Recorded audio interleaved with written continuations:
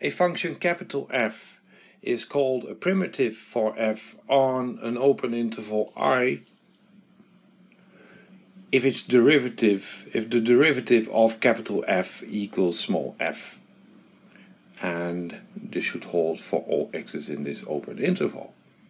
So capital F is a primitive for f on an open interval I if capital F prime in x equals fx for all x in I.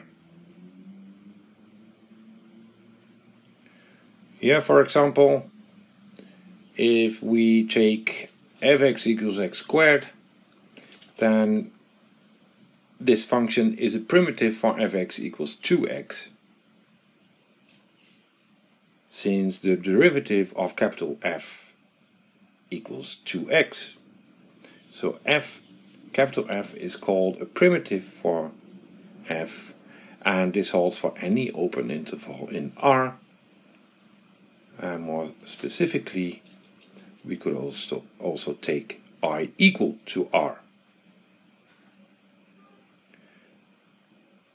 And so now you may question, how many primitives does a function have? Well, actually, if I know a primitive of a function, then I can easily construct other primitives.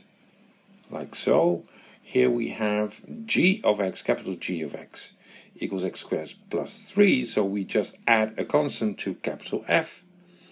Then this, of course, is also a primitive for f, since taking derivative of capital G gives 2x as a derivative, which equals fx. Well, this holds more in general.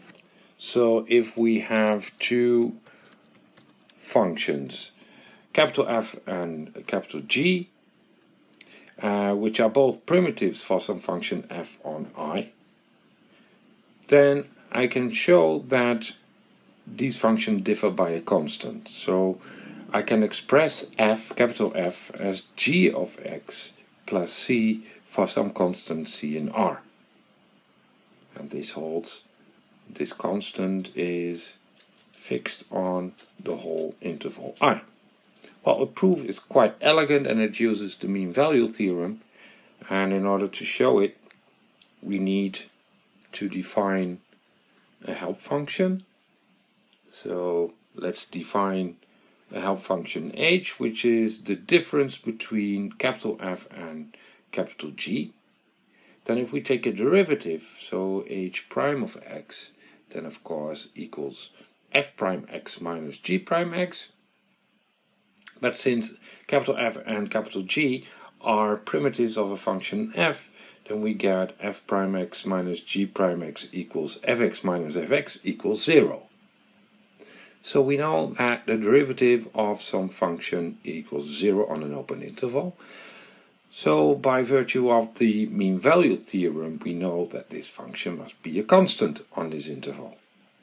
Yeah, so there must be a c such that h of x equals c for all x in I. Well, what does it mean? I'll just plug in the definition of capital H, then we see that capital F equals capital G plus c for some constant c in R, and this holds for all x's in I.